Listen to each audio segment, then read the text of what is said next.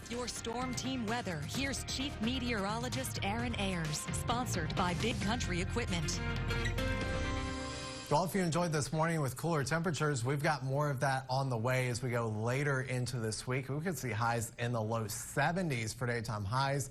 Let's get to those weather headlines and talk about what we've got coming up this week. We've got another front pushing through. That's going to create showers and thunderstorms for us this week. Much cooler as we go into the weekend. Those highs getting into those 70s, lows dropping down into the 40s. And I wouldn't be surprised if a few of our communities drop into those upper 30s by the time we get to the end of the week. St. Angelo, right now, we're sitting at 84 degrees. Feels like 81 with humidity at 21%. Winds are on the south-southeast at 13 miles an hour. Quite breezy this afternoon.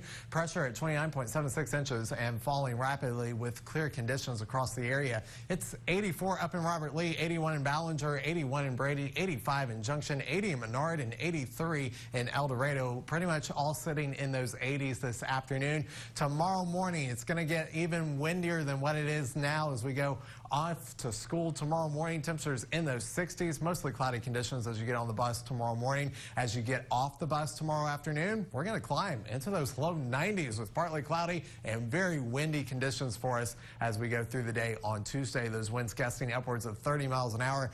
Temperatures look like a roller coaster for us over the next 5 days. We'll get to the 90s on Tuesday, drop into those 70s on Wednesday. Then we'll get back to those 80s on Thursday before we drop back into the 70s Friday and Saturday, getting into those low 70s on Saturday into our upcoming weekend. Clouds of radar right now, not a lot to talk about across the Lone Star State, but it's what's coming as we go into the middle of the week. This is Tuesday evening. Our setup here, low pressure up into the Denver, Colorado area, and inclusion. That means a very strong surface low for us across the area. Cold front draped back across New Mexico, and this dry line across West Texas.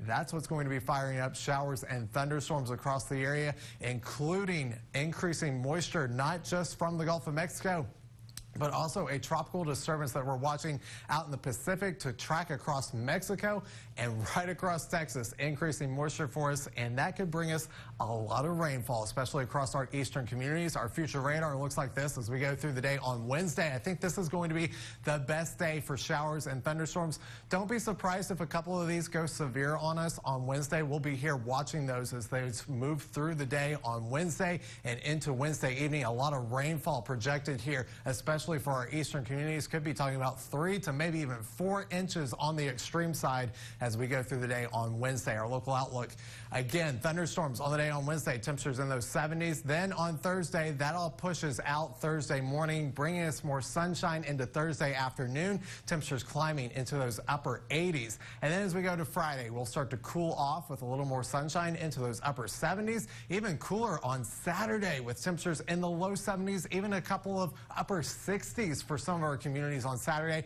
We do it again on Sunday with temperatures remaining in those middle 70s. We'll start to warm back up as we head towards next Monday. Tonight, we drop down to around 60 degrees under mostly clear conditions. For our Tuesday, we'll top out near 90 with partly cloudy conditions. Those winds gusting out of the south upwards of 30 miles an hour. And as we go through the next 5 days, this is what to expect across our region. Continuing to watch those cold fronts pushing through Tuesday into Wednesday. That one brings us rain showers and thunderstorms throughout the day on Wednesday. Then Thursday brings the much cooler air rolling into the weekend. We have more KSAN News. Stay with us.